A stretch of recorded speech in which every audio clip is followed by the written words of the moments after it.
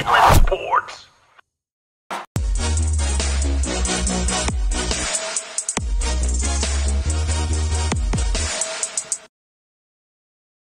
And welcome back, everybody, to your favorite show, the Inland Sports Show, here at Teen Vision TV 16. Joining us here on the show, he made it. It's the head coach of the Lancers, Rick Croy. And, Coach, I cannot believe it's almost time for college basketball right around the corner. I know you guys just had a scrimmage this past Saturday, inter-squad scrimmage. What did you like about the scrimmage, about competing against one another and kind of get those juices flowing for the season? Yeah, well, thanks for having me, Pep. It was a great run. Saturday, blue-white game, kind of our first time doing it. Great chance for our community to get a look at our new guys and the returners. I mean, it's been a while since we've been out there. And I love the depth on our team. I love the joy that's in the gym. I love the work ethic. So it's been fun. The guys they're ready now to go compete against somebody else. I mean, we've been at it for a while, but the blue-white scrimmage was great for our community and for our team. So it's an unofficial start to the college basketball season. I know, not this Friday, but the following Friday, you have Midnight Madness, which, if you haven't seen the video, it's nuts. It's bananas, and you know the CBU faithful, they love it. That Midnight Madness event, does that kind of get you guys even more excited, make the season feel more real, and kind of get the energy pumped up on campus for the season? Yeah, it's an incredible tradition at CBU. The university goes all out. Student services, our athletic department.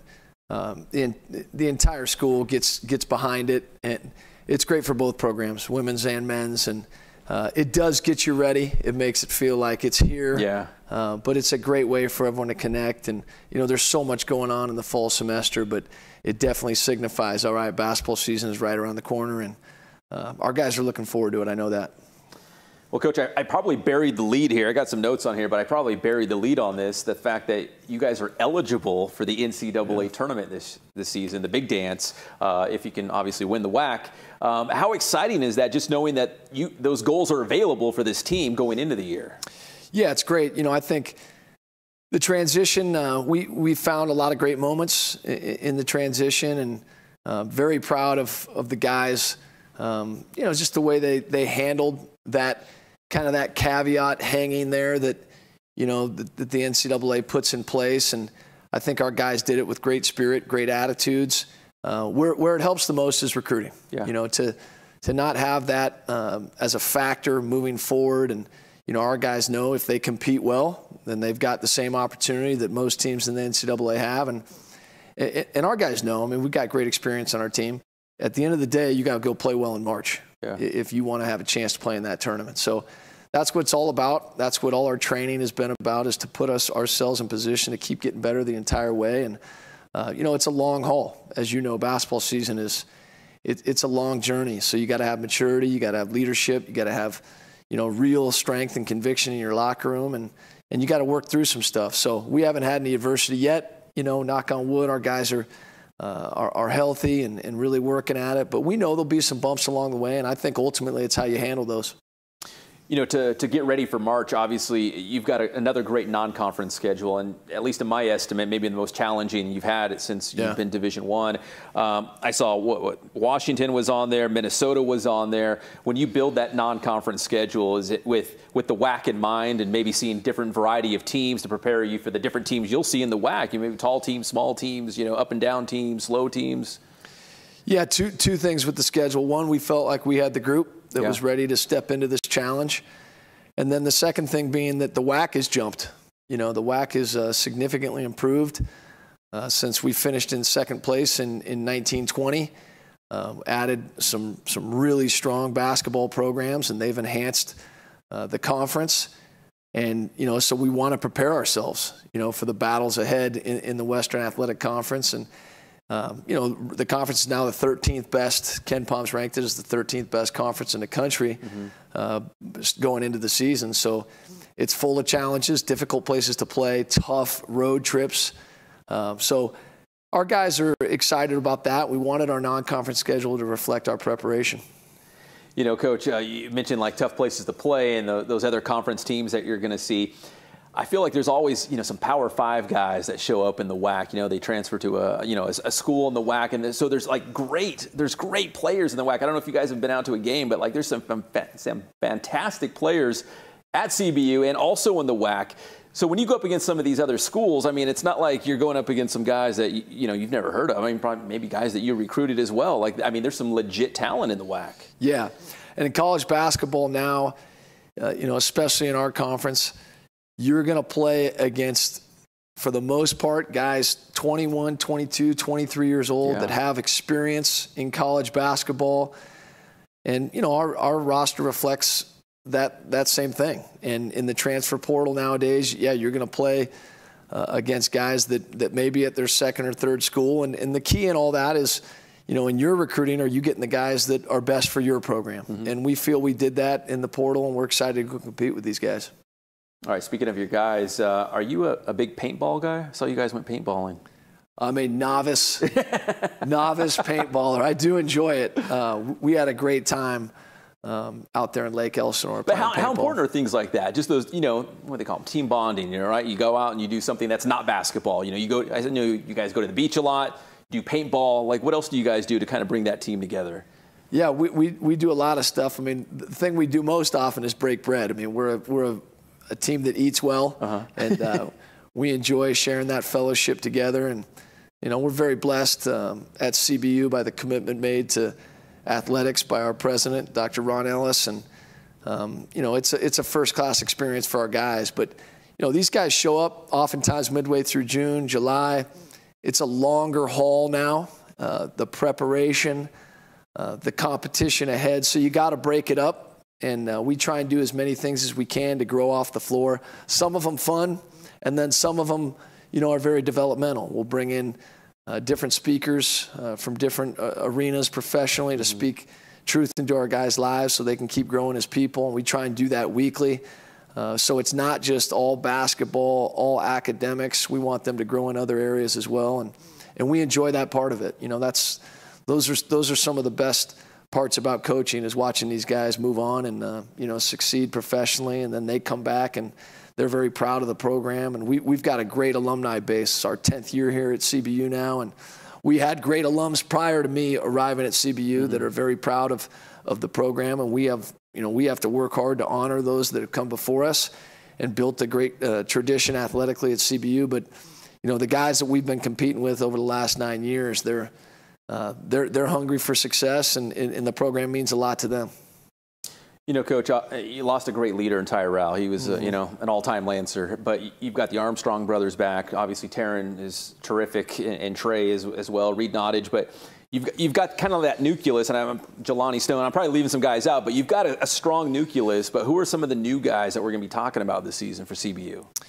Yeah, we got 5 guys out of the transfer portal. We feel like all 5 are great fits. Joe Quintana led the WCC in three-point shooting last year from Loyola Marymount University. Riley Batten is a Southern California kid. He was at the University of Utah, and we're extremely excited that he's a Lancer. And that's the big thing. I was telling somebody the other day that these guys, they're transfers, and people are going to talk about the portal and this and that, but they've put in a lot of work at CBU, and they're Lancers, and they're our guys, and they're going to be that forever moving forward. So Blondo Chuqueño from New Hampshire. I think you nailed it. Yep, I feel good about it. I have a few reps, but he'll probably tell me I missed something. But he's a great leader, incredible character, and he's going to really help us in the backcourt.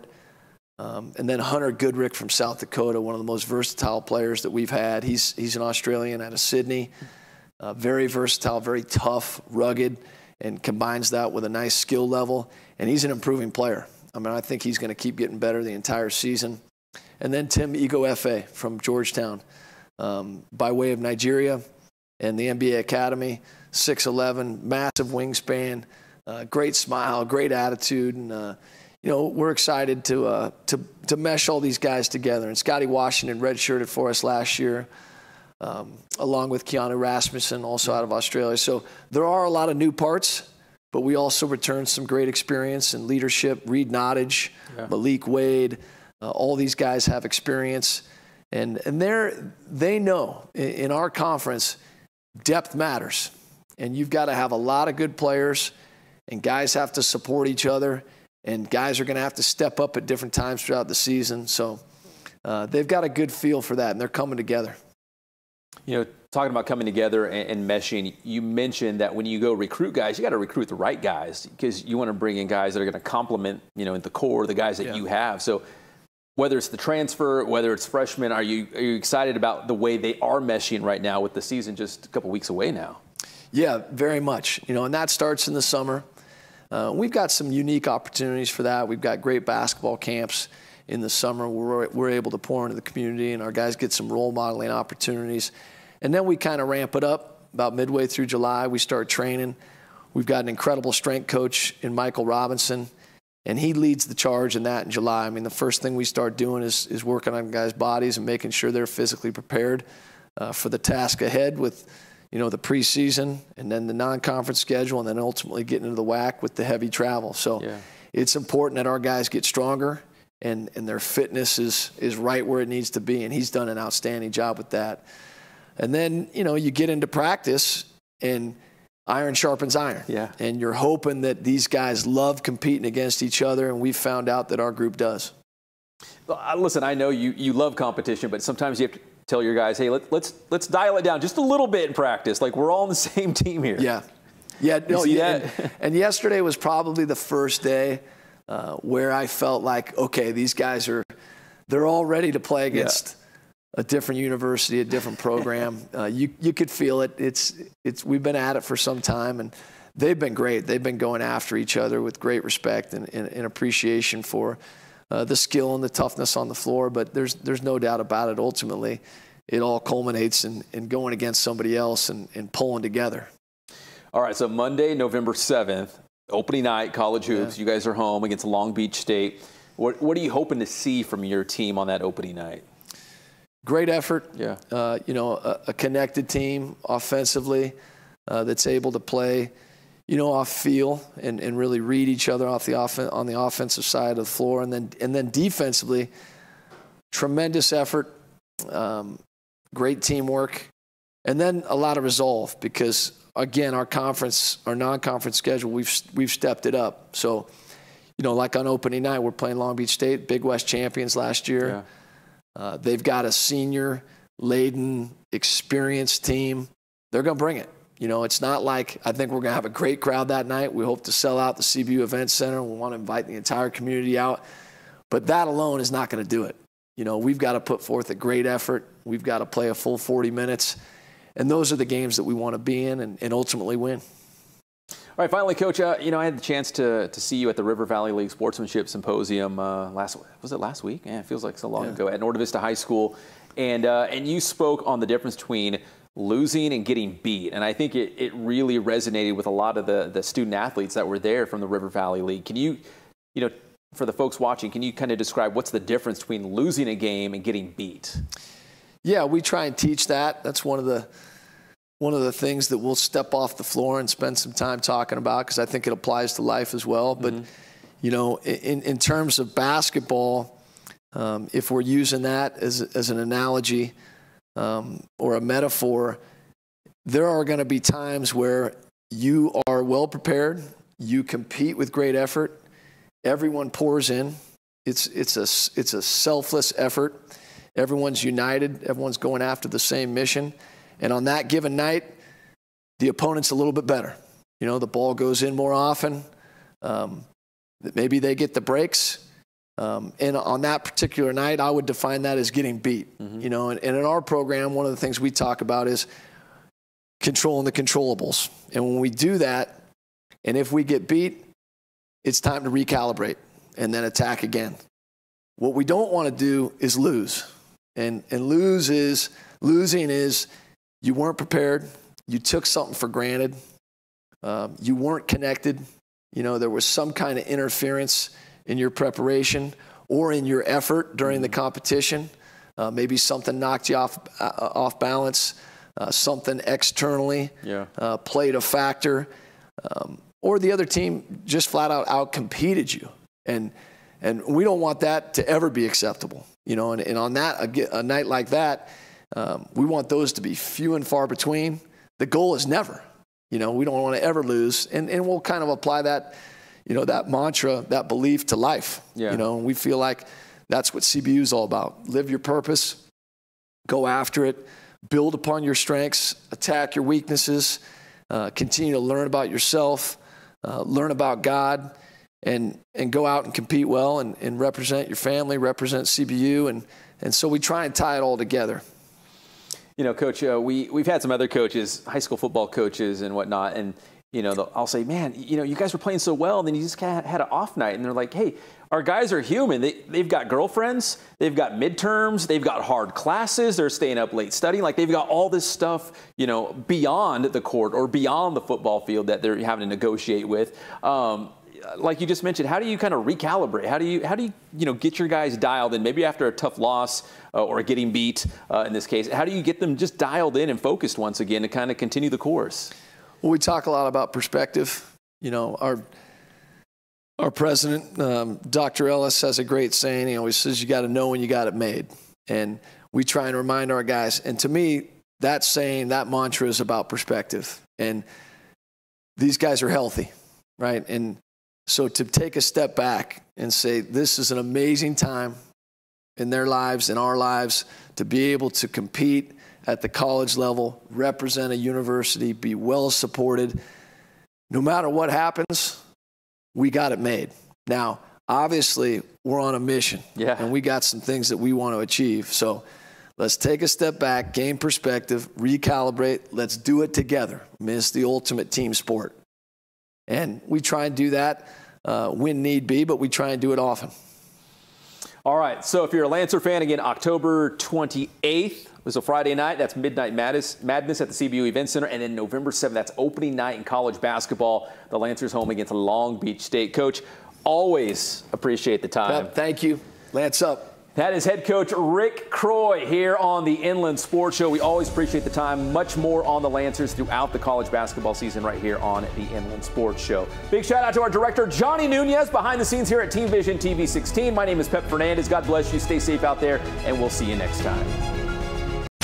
Inland Sports.